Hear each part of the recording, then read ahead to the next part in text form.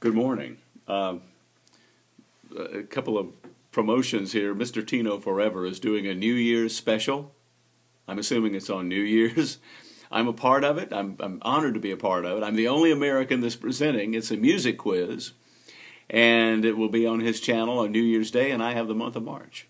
Link in the doobly-doo, of course, and more about slam. I've been on the internet researching, and they do have a blogspot page about this.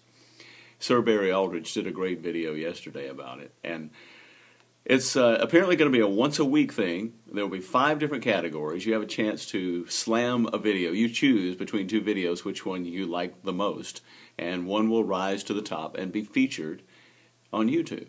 The categories are comedy, cute, music, bizarre, and dance. Oh, thank goodness for the bizarre category. I may have a chance.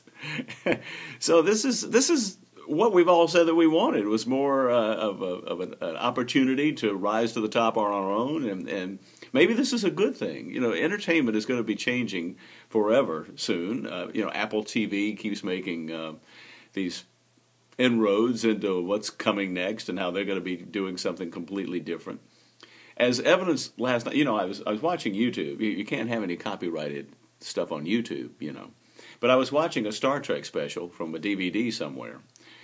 And on my DirecTV box, I can watch YouTube videos. I've showed you this before.